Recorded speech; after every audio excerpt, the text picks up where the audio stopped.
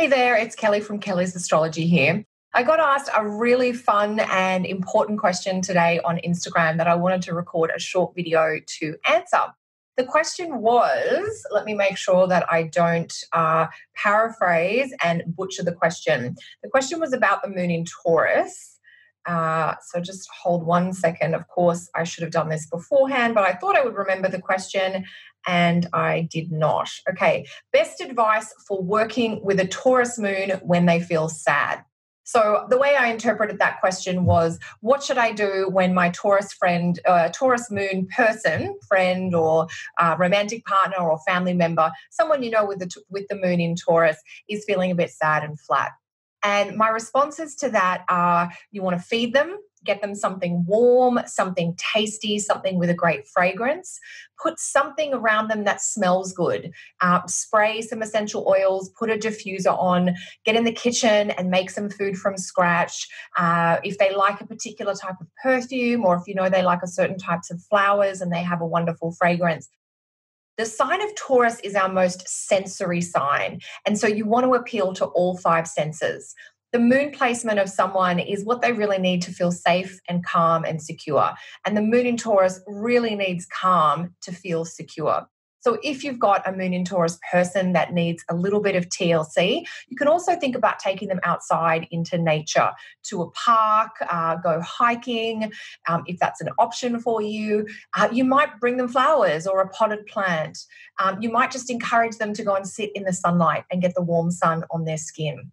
You could also encourage them to rub an oil or a really lovely cream onto their skin. It's anything that's going to evoke that tactile quality.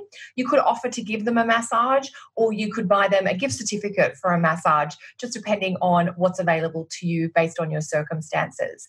So we want to appeal to things that are going to feel good on the skin, smell good, something that might sound good. Maybe they have a beautiful type of music or a chanting or some Tibetan bells, something that is going to evoke the healing power of sound.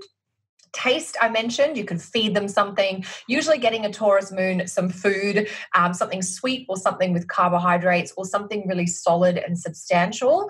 It could be meat if they're meat eaters, or a really rich lentil or chickpea type curry dish. Something that's fragrant and warm and nourishing is going to help them. Most importantly, though, the moon in Taurus does best in a calm environment where there isn't chaos, where there isn't a lot of frantic stuff, and where there isn't a lot of harsh noises. So if you're trying to calm your moon in Taurus person down, reduce distractions, go and put them in a quiet room, maybe give them something that they can touch. If there's a pet handy, a cat or a dog, get them stroking the pet. If there's a beautiful blanket or a piece of fabric they like, or a cushion that they like to hold, anything that's just going to remind them that they're in their body. That's where the lovely oil on the skin is great, because that's just so tactile and evocative. So hopefully this gives you a few tips about how to soothe, pamper, and calm down your moon in Taurus person. If you've got any questions or comments about the moon in Taurus or about the moon in any of the other signs, do pop them in the chat box below. I'm Kelly from Kelly's Astrology. I teach students all around the world how to understand themselves through the lens of astrology. If you'd like to learn more about astrology, pop over to my website, kellysastrology.com, and sign up for one of my online astrology courses. Have a wonderful day.